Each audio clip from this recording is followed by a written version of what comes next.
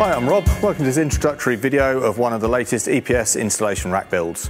So this is a 42U rack that we're putting together for a client. It's for a live music venue slash high-class restaurant. So it's a place that they have late night dining with high-end bands playing to their audience. This is a job we're doing alongside our partners NEXO.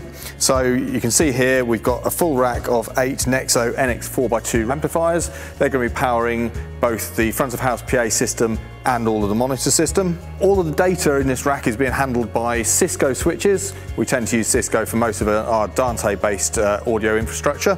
Also in the rack we've got a Mac Mini, and the Mac Mini is providing us with NEXO Nemo control, which allows us to control all the amplifiers remotely.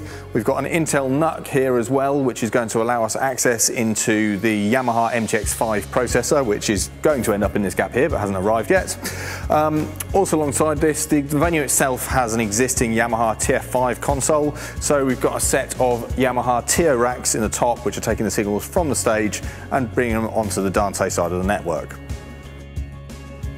So we've now just spun the rack round, and you can see on the back here what we've done is we've populated the whole thing with DIN rail. So we've brought all of the amplifier channels to the yellow DIN rail here. It's all color coded. We've got the output side of the Yamaha TIO racks are on the white DIN rail, and then the 48 inputs coming from the stage box are going into the blue DIN rail at the top.